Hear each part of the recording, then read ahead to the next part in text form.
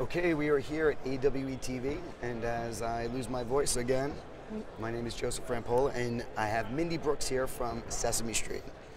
Mindy, tell us what Sesame Street is doing in the world of AR.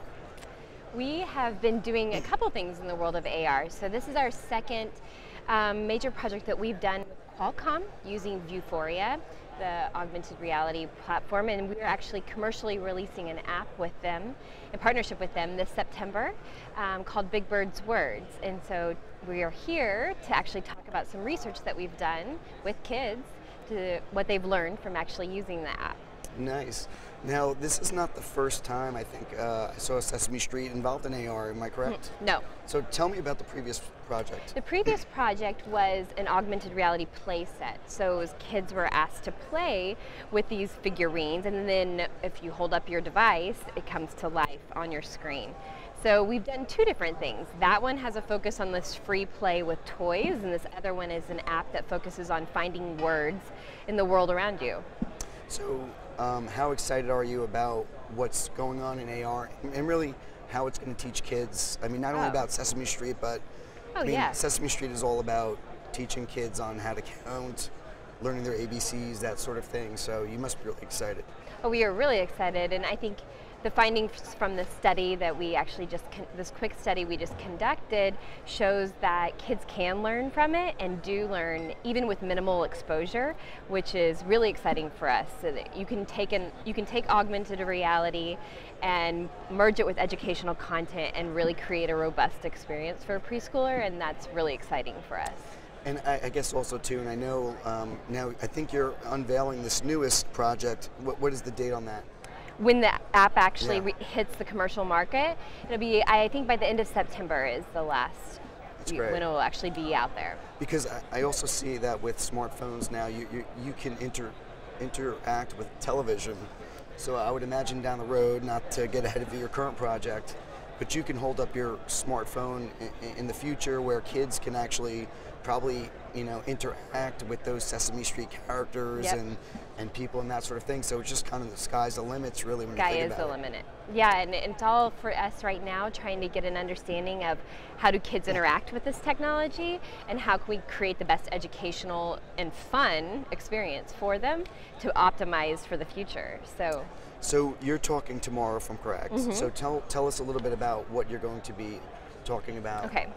Kind of the findings from this study. So we put phones into low-income preschools in rural Idaho and wanted to see what happens. And it's the phones with the app on it using augmented reality, and we wanted to see, is there learning from just using the app alone? And there was, and we were really excited to say that there's some significant educational growth for kids and just exposed to the app for 5 to 10 days. So that's pretty phenomenal, given the limited exposure, the very low income, and they have little exposure to mobile devices at this time. So we can only imagine where we'll be in a few years. That's great. That's great. Now, is this your first time here, or? This is my second time. So we talked last year about the play set that we did, and kind of the research behind that, the formative research that went into it, and the lessons learned with preschoolers. And then now we're here to talk again about our next. Sesame, I think, talked at the keynote last year, right? Yes. So now, any changes that you see this year from last year being here? Changes, it's bigger, right? Yeah, it's been bigger. I'm excited to see how so many people are engaged with this and really thinking about how we can use it in different ways. Now, how many years has Sesame Street been on air?